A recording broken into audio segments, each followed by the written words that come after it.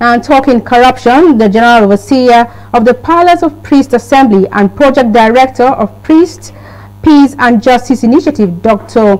Otive Igbuzor, has called on Pentecostal Christians across the nation to support the mobilization of Christians against corruption in churches.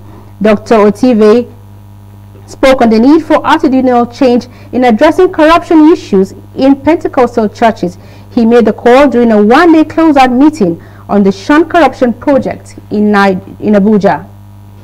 So this one-day closeout meeting is to formally announce the end of our 7-year project on mobilizing Christians against corruption in Nigeria, tagged Shun Corruption Project, supported by the MacArthur Foundation.